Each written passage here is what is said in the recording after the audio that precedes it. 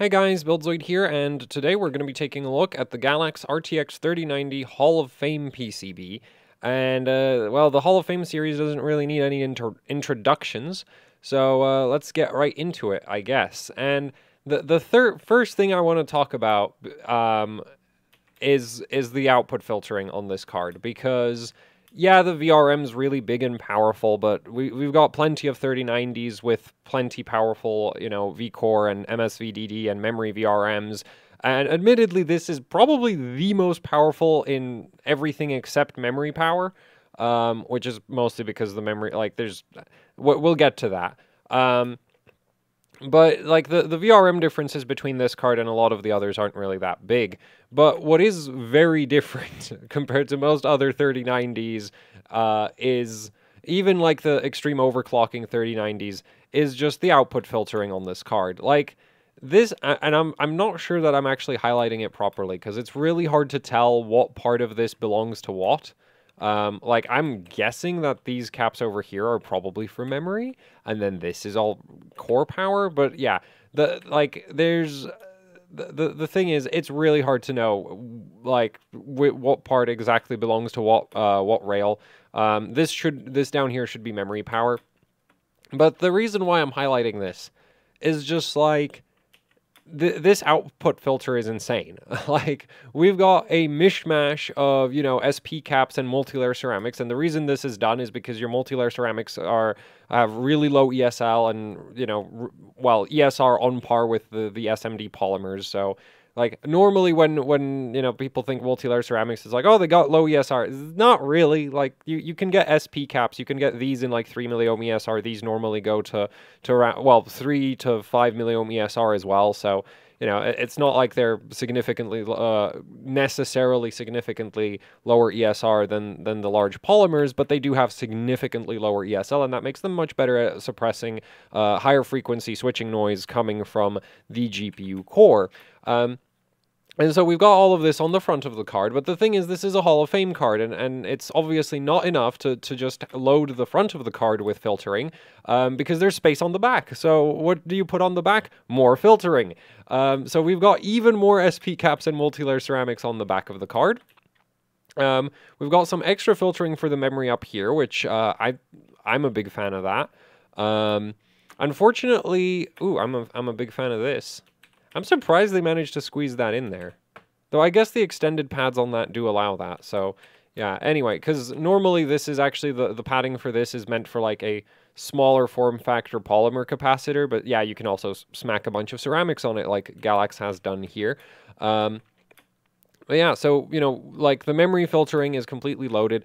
The interesting thing about the memory filtering on Nvidia GPUs, and I think this also applies to, I think this mostly applies to AMD GPUs as well, is the add-in board partners aren't actually allowed to really mess with I think it's actually a square of the PCB. You're basically not allowed to customize anything in sort of this area.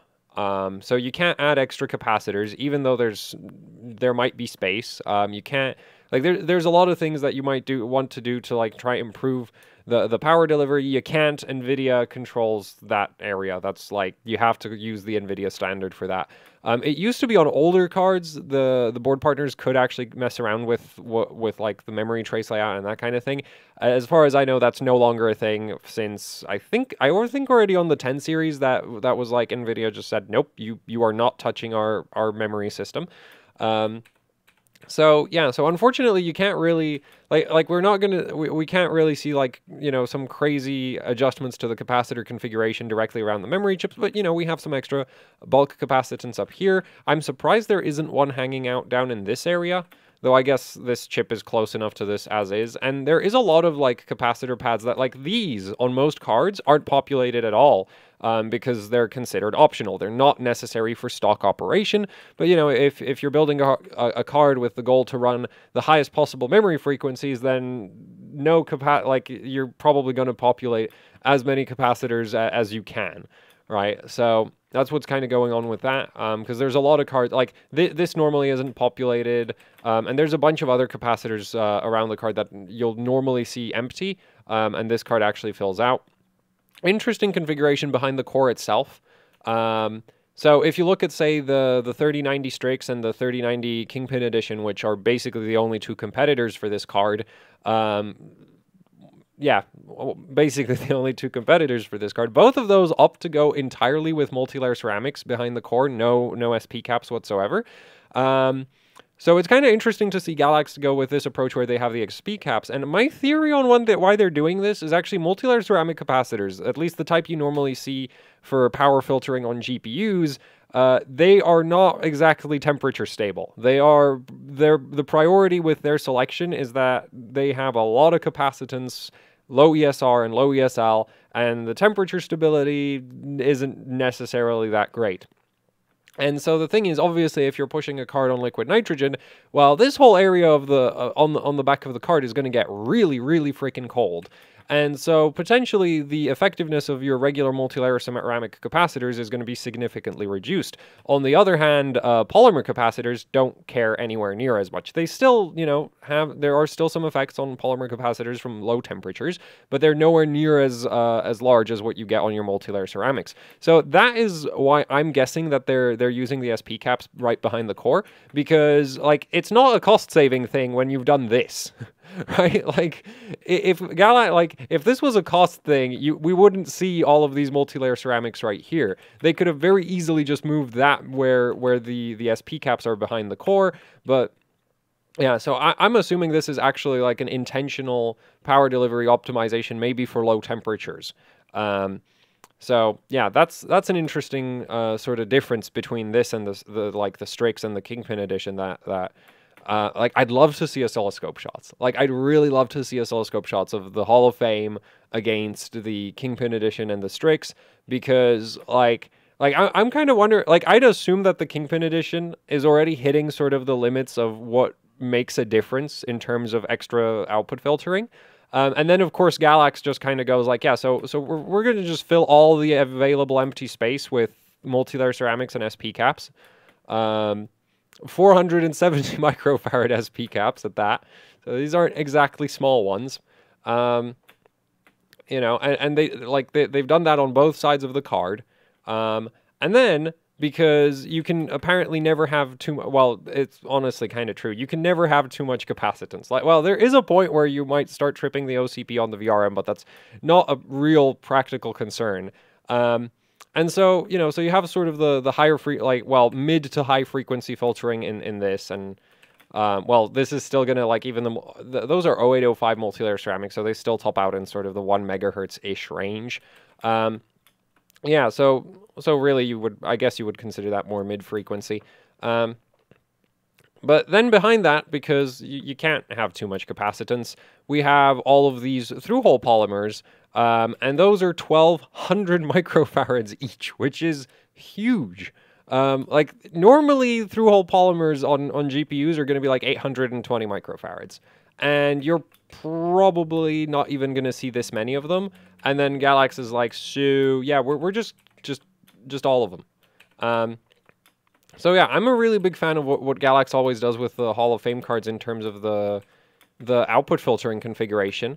I'm surprised that they didn't do it on both sides. Like, it's really lopsided to this side of the core, right? And obviously, if you've seen the other 3090, 3080 PCB breakdowns I've done, you've got VCore coming in from both sides. You've got MSVDD coming in from both sides.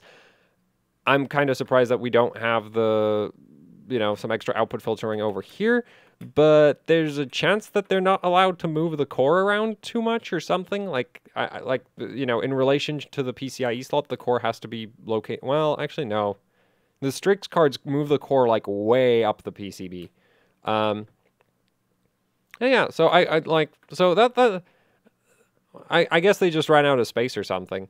Because I'm really surprised that they decided to cram all of it over here. Because it really does look like they could have, had like one row on this side, and then taken like this part of it, and move that over onto this side. And I'm not sure if that would have actually been beneficial. Maybe the way the power planes are designed, it's best to just stack all of the filtering on this side of the card anyway. But yeah, like, at the same time, you can't deny that this is just like all of the filtering. So I'd love to see an oscilloscope measurement of this card against like the Kingpin edition and the Strix, because This should be better, but there's also a point where you reach like very diminishing returns. So you might even have to take the measurement on liquid nitrogen with like a really aggressive overclock before, you start seeing the differences in the capabilities of the output filtering on each of the cards. And there's also voltage controller differences between the cards, so that might play into it as well to some extent. So maybe like this actually needs more output filtering than the Strix and the KPE, just because of how the voltage controller behaves. But I kind of doubt that, because Galax has been doing this on their Hall of Fame cards for years and years and years. It's just kind of like, yeah, we're just all the filtering, all of it. And so yeah, this is one of those things that like is underappreciated, I think, on the Hall of Fame cards, where it's just like all the capacitors, not just some of them, all of them. And so yeah, that's one of the things I've always been a fan of with these cards, is just like, well, cap modding this is going to be really freaking pointless. Except maybe the areas where Nvidia goes like, oh, you can't change the capacitor layout around the memory chips. And anyway, so yeah, that's the output filtering on this card. Let's talk about the actual power stages, and well, we're not going to talk about the inductors. They're inductors. They're not that important. Right, so let's do the... We're going to have to go to the back of the card, because I've managed to forget. Okay, there's a power plane split right there. A power plane split like right here. And then, okay, yeah. And on the other side, we've got, right, the middle one. And then, okay. So, let's talk power to... let's talk actual current handling capacity. So this down here is memory power. Which is pretty normal. Like, this is just a normal place for a memory VRM to be. Then 4 phases above that, we've got MSVDD, which I like to call Encore, because that's, like, the thing is, I think it's like memory subsystem VDD or something, and a lot of people think it's like memory stuff, but no, it's like a second core rail. I think it mostly powers like this bottom section of the GPU core, but I'm not entirely certain. Unfortunately, like, I don't have any documentation on what exactly this power, but it's a secondary core power rail. If you look at the lower end Ampere cards, they don't have an MSVDD rail at all, because it's not necessary. You don't have because the cores are smaller, so you don't need a secondary core power rail. It's an interesting way that Nvidia is doing this, that they don't have like they could have just, I'm pretty sure they could have just had like a massive V-core rail instead, and that would have worked just fine. Yeah, so MSVDD down there. Then all of this above that is V-core. Then over here we've got another memory phase. Then over here we've got minor supporting rail that I can't remember the name of. Up here we've got... Actually, wait. I want this to be nice and rectangular. Like, I realigned the entire photo. Can you see? Yeah, I realigned the entire photo. I'm going to draw my nice rectangles. Come on. So, there we go. So this top part, VMEM. Then we got a bunch of V-core that I can't remember where it is, so we're going to go from the bottom. Oh, wait. Actually, this is nice that they use different power stages for the memory rail, because it makes it really obvious where it is. Anyway, so there's more VMEM. Then we've got more MSVDD down here. And then above that, we got V-core. So, yeah. That's where, that's sort of the power rail distribution around the card, I guess. Sorry for hitting the mic. And what's going on with it, like, the reason why we have this, having the V-core and like V-core, MSVDD, and the memory VRM scattered all around the board like this, instead of all of it being located on one side of the GPU core, is because this effectively gives you a wider power plane, right? Because you're going to be pushing current basically down power planes that look like this. Well, they're probably more like something... Well, actually, for this, it might look more like that, right? And so you have all this current going into the core, and instead of it all coming from like one side, you can effectively have something like twice the cross section of the power plane can be like effectively twice as wide, because you're going into the, like, you're putting power into the core from both sides instead of from one side, which just improves power delivery efficiency. Also because you're, pushing power into the core from both sides, it can lead to slightly better voltage regulation behind the core, because what tends to happen with a lot of the really big GPUs, if you have all the power coming in from one side, is you actually get a slightly higher voltage on one edge of the BGA than on the other. So if you went to the back of the card, and I don't know that this is a V-core capacitor, it might not be. A lot of the sort of edge capacitors behind Nvidia BGAs are actually memory power, like the actual memory power rail. So that's like interesting thing about Nvidia cards, that they have kind of a substantial amount of VDDR going into the core, directly into the core. It's not as noticeable on AMD GPUs. And anyway, let's say this is a V-core capacitor, and let's say there's also a V-core capacitor right here. Or, well, okay, no, that's dumb. Say this one and this one. And if you had all of your power going into the core from this side, what would tend to happen is you'd have, say, 1.05 volts over here, and then on this capacitor, you'd have 1.02 volts. Because the current flow, the amount of current flowing into the core is so high that just over this tiny little distance over here, you actually get like a 30 millivolt voltage drop. And so one side of the core is basically running at slightly lower voltage. Now, if you push power into the core from both sides, your lowest voltage point should be right here. And effectively, instead of having, because now the current has to travel less distance, that voltage difference should be smaller. So that's another benefit to having this sort of surround power delivery on GPU cores, and this is normal for 3090s now. It's just a thing. Actually, it's normal for most high-end GPUs these days. It's just like GPUs pull so much power, and they're so hard to power that, yeah, now we do distributed power delivery like that for them. And where was I going with that? And then we've got a similar thing going on with the memory VRM, and then MSVDD is the same story.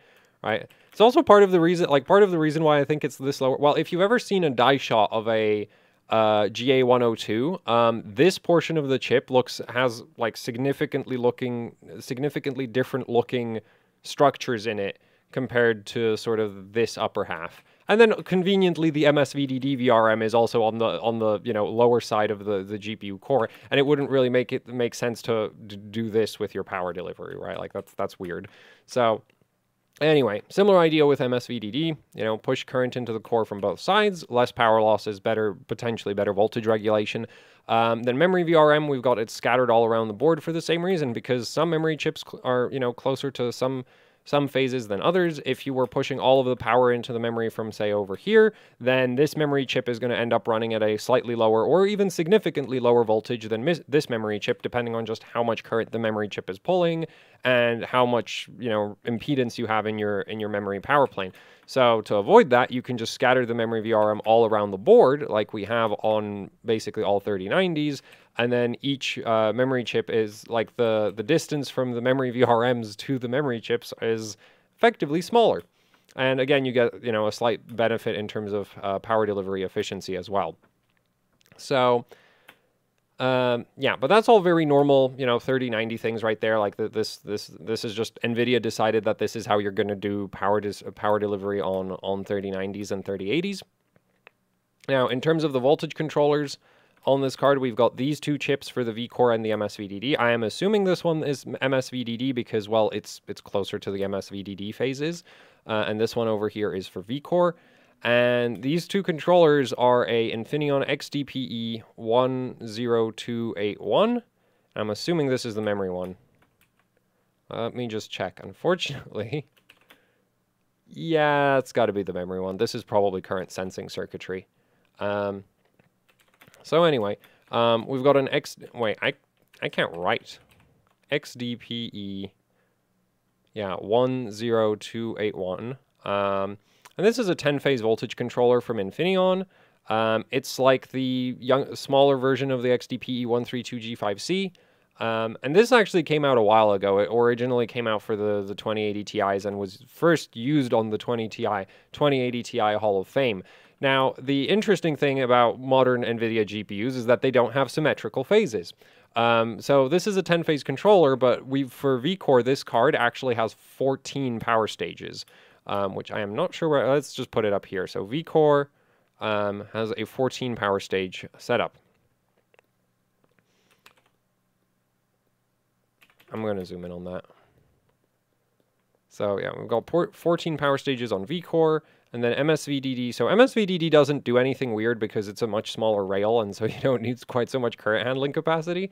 So that's just 8 power stages, which works just fine because both of those controllers are those XDP E10281s. So we got 2 of these. And yeah, and I still don't know how Nvidia cards do this, the whole running 14 power stages off of a 10-phase controller. And they do actually run 10 phases quite regularly into a not symmetrical into a not double, because normally you'd expect to have 20 power stages, right? Like that's nice and simple. You just run one PWM signal into 2 power stages at the same time. When you have 14, it's like, so you've got some phases with 2 power stages in them and some phases with like 1.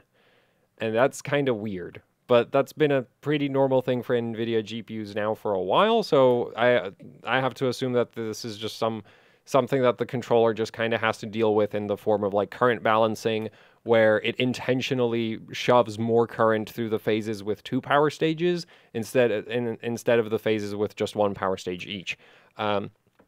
So yeah, you know, just Nvidia GPU things going on right there. Then we've got the 8 power stage MSVDD. That's no problem, right? That just runs 8 out of 10 phase mode, so that doesn't cause any weird issues. Memory power is controlled by a UP9512, which I assume is this chip right over here. And the UP9512 is like the bigger brother of the 9511. It's a bit more digital. It's not fully digital. But you can get some. Well, this is a Hall of Fame card, so Galax has already, like, I'm assuming Galax has tools for getting full voltage control on the card that you just have to that you can't access as the general public. But if you're an extreme overclocker and you have one of these, you should be able to get the voltage control tools for this card. Anyway, this controller, and this is a 9512R, which is actually a reduced size version of the 9512. So normally the 9512 goes all the way up to 8 phases, but this is a 4-phase version. And the thing with the 4-phase version is, as far as I can tell, it's literally just a case of they shrunk the chip. So they shrunk the package. So there's not enough pins. So you can't access all 8 of the phases. Not that that matters, because the memory power delivery on this card is, of course, a 4-phase setup, right? We've got one memory VRM over here, here, here, and here. So 4-phase memory power, which is actually the norm on 3090s. So that's sort of the control scheme that we have going on. For comparison, the Strix and the Kingpin Edition cards use the Monolithic Power Systems MP2888 for the... Actually, I think they use the MP2888 for all of the rails, maybe an 8884 for the memory. Yeah, so the main difference there is the 2888 is also a 10-phase controller. It's just made by Monolithic Power Systems, and it uses a completely... it uses a different control scheme from all the other controllers. Unfortunately, I don't have any documentation for the 10281, so I can't really do any comparisons there. But there is a difference in the controllers. So you know, like the thing is, if you were taking oscilloscope measurements, it's not just about your output filtering. Like that plays a big role, but also the way the controller actually handles the VRM and deals with transients can have a significant effect on the voltage regulation. So that's another sort of like noteworthy difference between the Hall of Fame and the Kingpin Edition and the Strix card. Though, you know, at the same time, like if all three of these cards have voltage regulation within a couple millivolts of each other, then the biggest variable for actually who gets the best scores and benchmarks is going to be silicon quality, not voltage regulation, because 10 millivolts really doesn't you know, do much. If there's bigger voltage regulation differences, then you know, then it would actually sort of be more down to, like, the PCB would actually have a significant effect at that point. And anyway, It's just kind of interesting that Galax likes to use the Infineon controllers instead of the monolithic power systems ones that we see on a lot of the high-end 3090s and 3080s. Like, it's not just the Strix and the Kingpin edition, but those are like the most... those are the only cards that really compare against the Hall of Fame at all, so it's just kind of like, yeah. But there's no point discussing like a Founders Edition, which also uses an MP2888, because it's a freaking Founders Edition. It doesn't stand a chance. Anyway, so that's the control scheme here. Interesting selection of controllers by Galax. For the power stages, we're looking at a bunch of TDA 21470s. These are 70 amp smart power stages from Infineon. And the reason these are called smart power stages is because they integrate very accurate current monitoring. They also have integrated temperature monitoring, and they have a bunch of safety features like overcurrent protection and over temperature protection and short circuit protection and other safety features that I don't find as interesting, so they're not in my notes and we're not going to talk about them.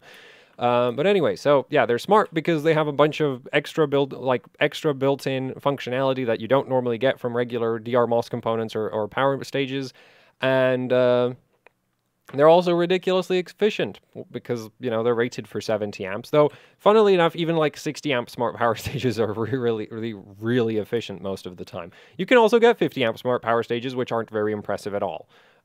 There is a card that I want to do a PCB breakdown of, mostly because it has a bunch of rectangular power stages that are actually just 50 amps. And like when I first saw that PCB, my hopes went up, and then they very quickly crashed back down when I looked up the part number.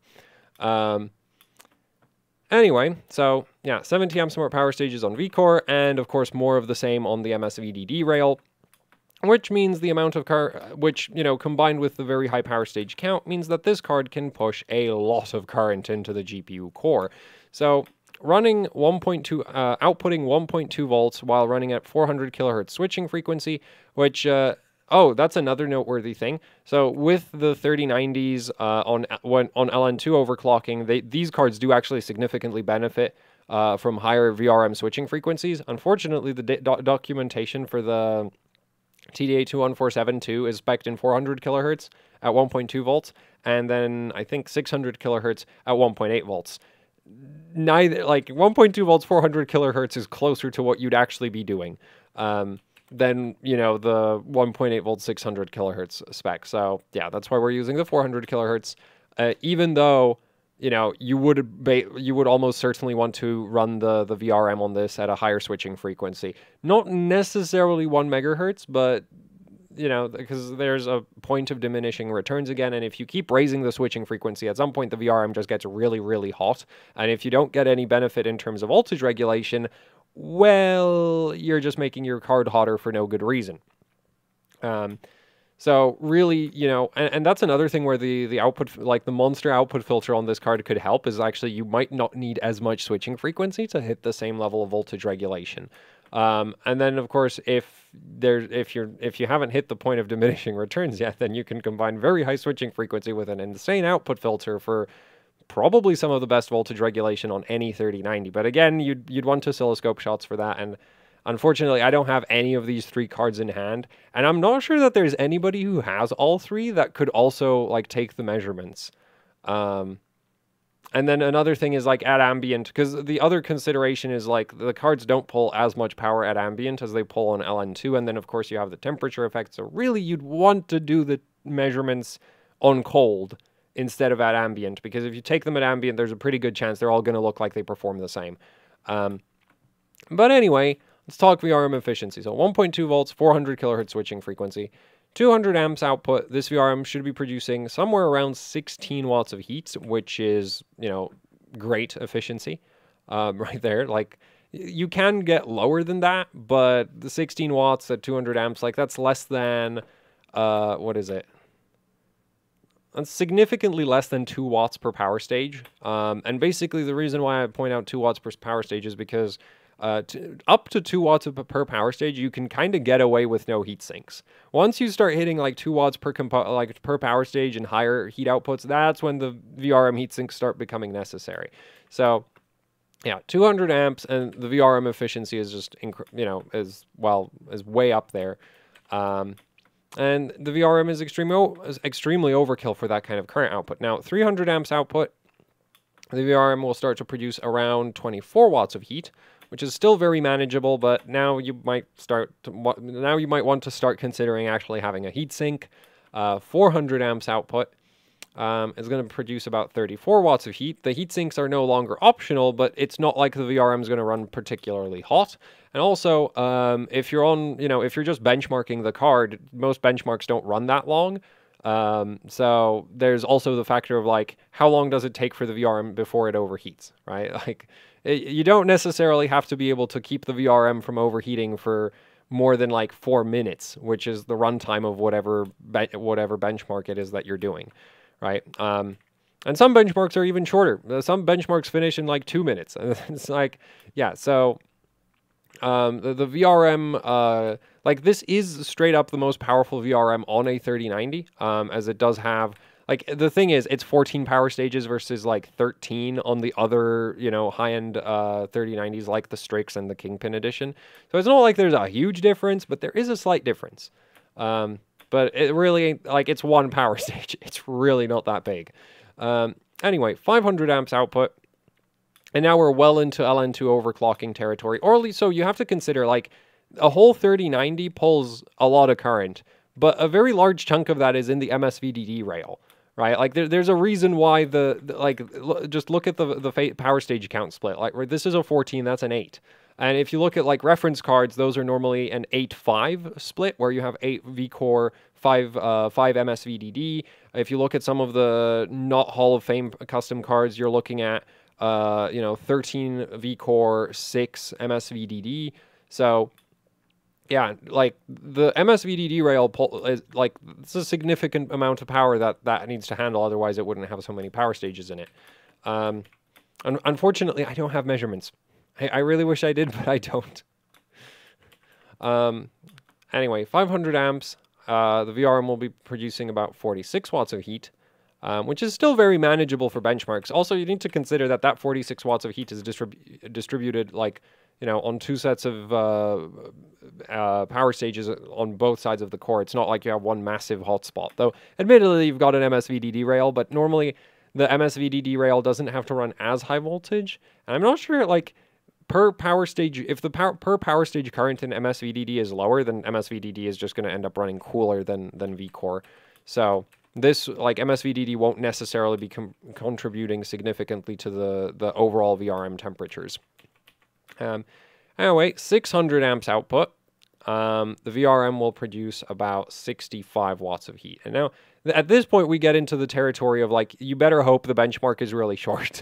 Once you start going over, because at this point, we're looking at, what is it, like, that's like over 4 watts per power stage. So that's when you get into the territory of, like, you better have some really nice heat sinks, or the benchmark better be really short. One of the two. So anyway, that's the VCore, VRM efficiency. And yeah, it's, more efficient than basically any other 3090 I've seen so far. But not massively so, because again, it's the difference between 13 power stages versus 14. Not exactly a huge difference, but it is the most powerful there.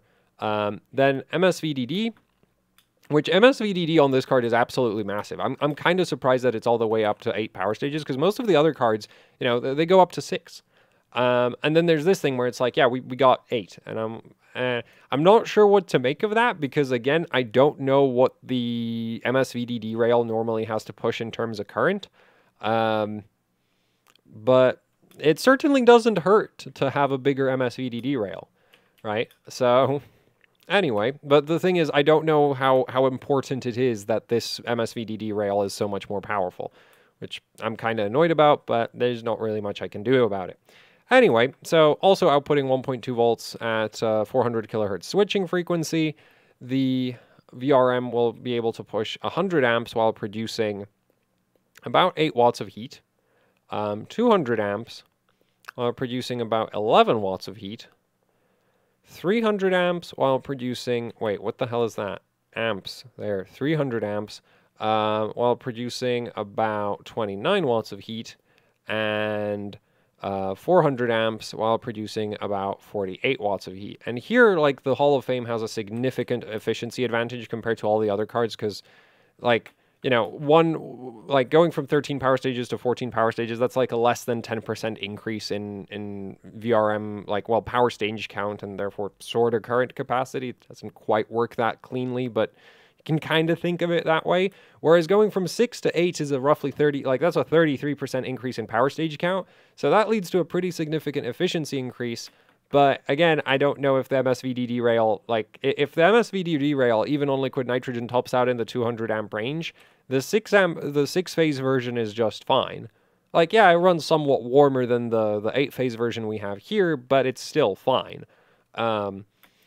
So that's kind of the thing. And then the really surprising thing, and this has been a thing on plenty of Galax Hall of Fame cards in the past, is the memory VRM.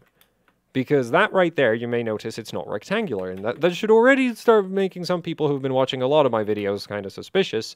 Yeah, these are Alpha and Omega Semiconductor AOZ5311 NQIs. And these are 50 amp DRMOS parts. They're not very bright. I think they have a thermal warning system, and that's about it. No temperature monitoring, no current monitoring, none of that. And what I find really surprising about it, well, on one hand, like, if you look back at the history of Hall of Fame cards, this is pretty normal that you'd have just absolutely ridiculous VCore VRM. And, well, the thing is, there wasn't an MSVDD rail in the past. You had VCore and you had memory, and that was the two big power rails on any Nvidia GPU for the last several years. So, you know, the standard Hall of Fame approach was like, you probably, the Hall of Fame cards regularly had the most, like, one of the most, if not the most powerful VCore VRMs you could get for any given chip. And then the memory VRM was kind of like, yeah, like, way weaker. Like, a lot of the time where other cards would be using, you know, power stages, the Hall of Fame would be just like, discrete MOSFETs. And I kind of agree with the approach because the memory normally doesn't really pull that much power.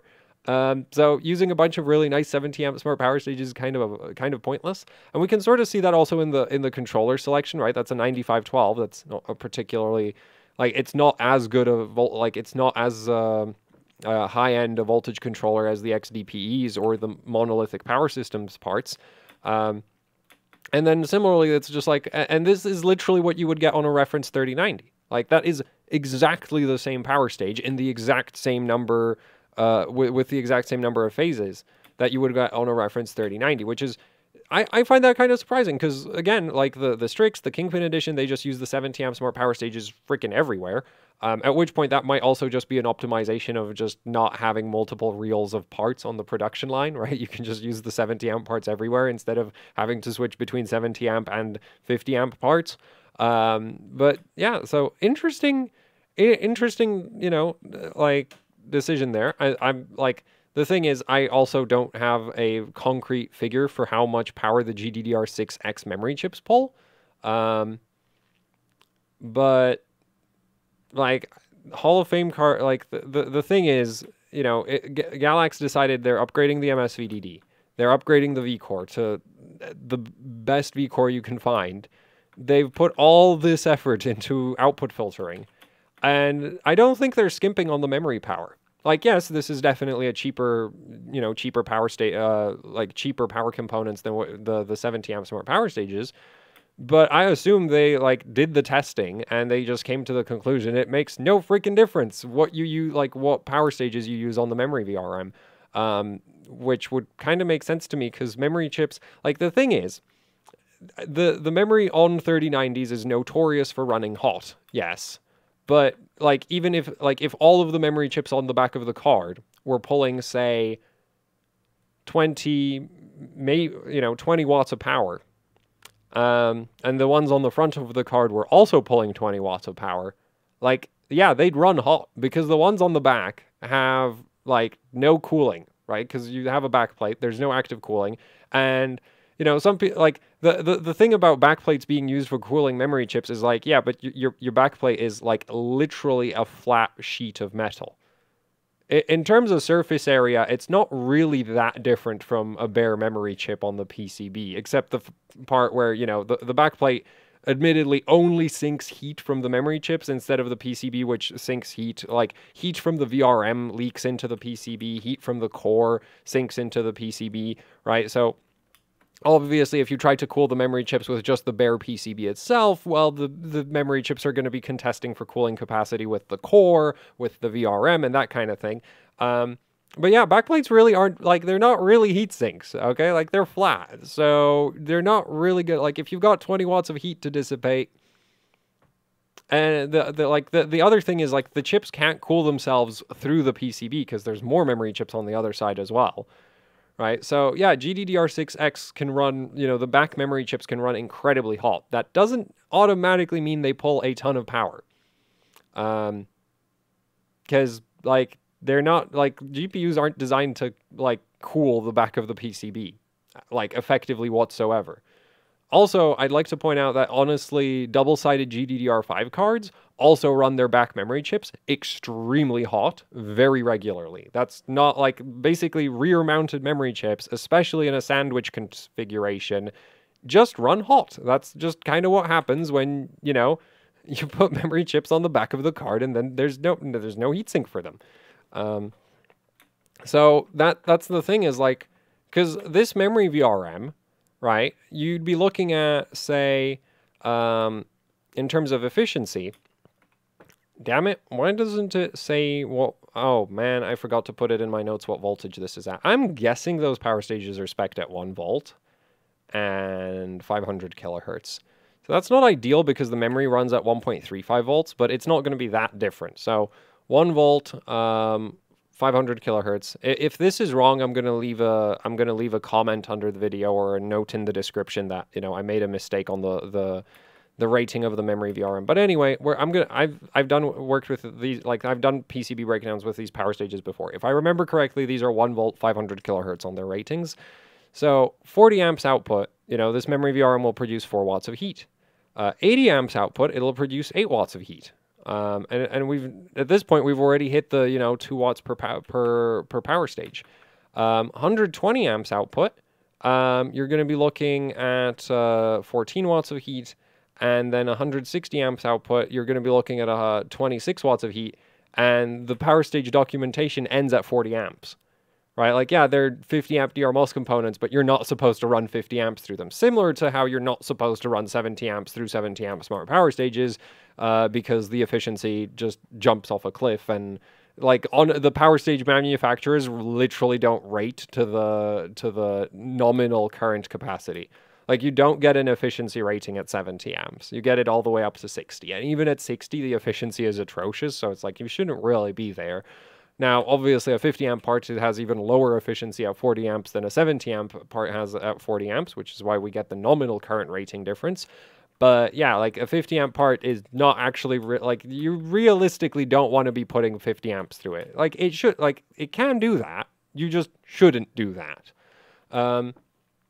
And so the thing is like, which admittedly, if the memory, well, if the memory system was pulling 80 amps, you'd have like 50 watts of heat of memory chips on the back of the card, which is like, I don't think you're cooling that with a plate. Like, the back plate wouldn't be able to cool that at all, right? Like, that's like a CPU worth of heat output. Admittedly spread across quite a bit more surface area, but that's like still a low-end CPU worth of heat output. Like, that's like more than a laptop CPU. And that would be if the entire memory system was pulling 100 watt, like if the memory power rail was outputting 100 amps into the memory chips, which is like, yeah, that's not realistic at all. So, I assume the memory, like, never goes outside of this current draw range. I wish I had, proof of that, but it wouldn't really, like, the fact that the memory chips on the back don't literally, like, just up and die instantly indicates that they can't actually be pulling that much freaking power, because they're not being cooled very well, right? Like, backplates aren't heat sinks. They're rigidity enhancers, and, because Nvidia decided that we really need 24 gigs of RAM, apparently, and now they're also being used to cool the memory, because the memory doesn't really appreciate running super hot, but it's just like, if you actually wanted to properly handle, like, there should be like a 1 slot thick heatsink on the back, which would make most cards 4 slots thick, which is like why they didn't do that. But yeah, anyway, so the memory VRM to me honestly makes like based on based on my like, it's basically just a guess on my part, because again, I don't have like per chip power consumption figures. And then also, like, the other issue is the actual memory controller itself pulls some amount of memory power from the VMEM. Yeah, I don't know how much power the memory VRM has to actually supply to the card, even more so than with MSVDD. But it can't be that high because this VRM isn't that big, and the memory chips on the back of the card can be kind of mostly kept cool with a sheet of metal, which is again not a heatsink.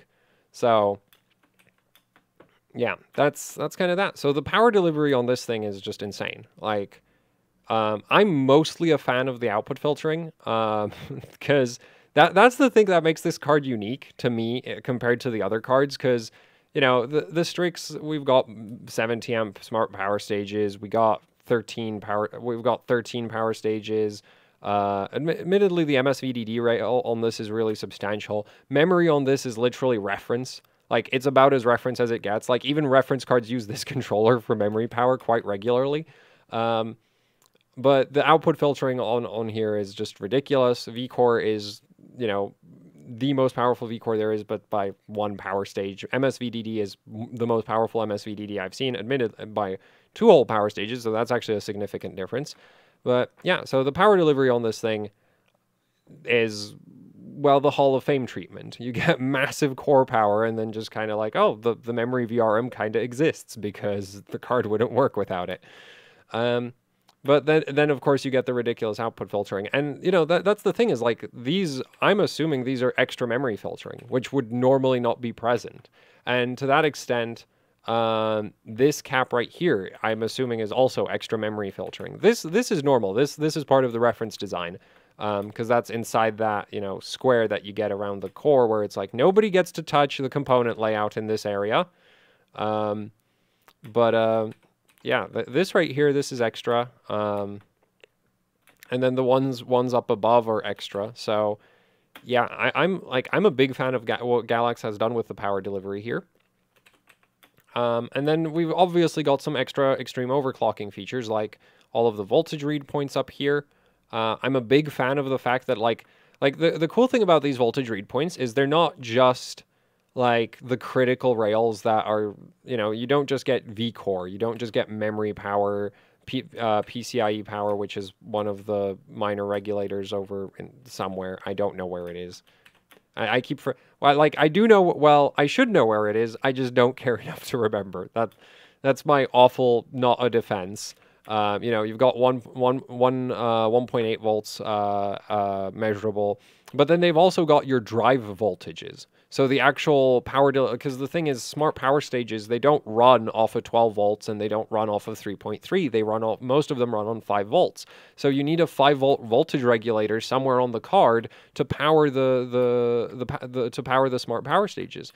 And if that voltage regulator fails, then it's kind of a pain to go find it. And so it's really neat that Galax basically, or if for whatever reason it just shuts down, who knows? Like, it doesn't necessarily have to fail. Like, you might have some kind of issue that makes it shut down. Well, Galax makes it super easy to actually check I think this actually covers every single rail on the card, right? Like, you've got your V-Core, you've got your 5 volts, then you've got your MSVDD 5 volts, so then you've got your V-Core. I don't know what this 5 volt rail is for. That might be for like no, because this doesn't have the USB port. So yeah, like, they have all the supporting rails. 1.8 volts is not really a supporting rail. That's necessary for the GDDR6X to function. So yeah, you've got voltage read points that, give you everything, and they're in a relatively accessible location. Oops.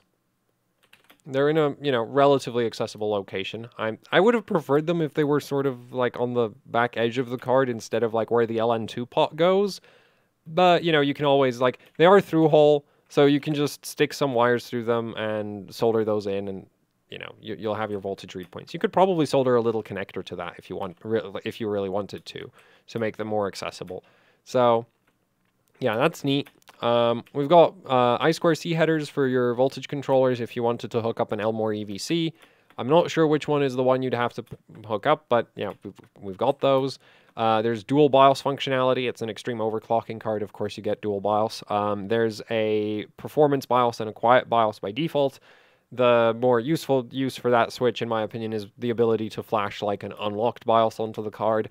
And then over here, we've got this header, which is for a full speed fan button, which is pretty useful if you're testing on air cooling and you don't feel like, you know, fiddling with the fan speed in the software. So you just press the full speed fan button and then the fans always go at full speed. Which this seems like such a minor thing, but I actually really appreciate it. A couple cards that I've had with the full speed fan button, ever since then I am a fan of the full speed fan button. It's a really it's a nice button for testing on the stock cooler. So yeah, we've got 888 pins. I assume this is power connection indicating LEDs. So yeah. That's the 3090 Hall of Fame.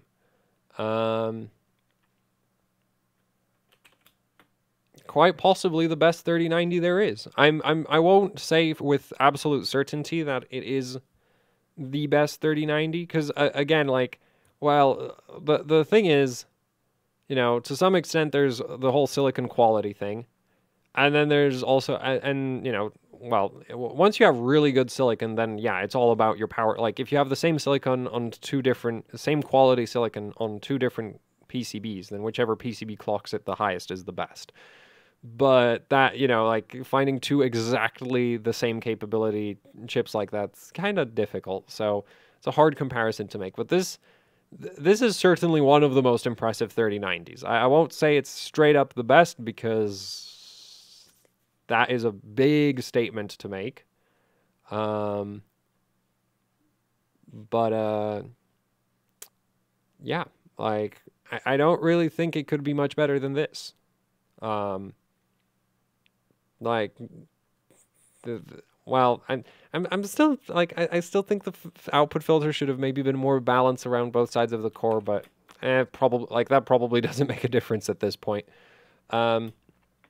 So yeah, that's the 3090 Hall of Fame. It's releasing soon-ish, I think.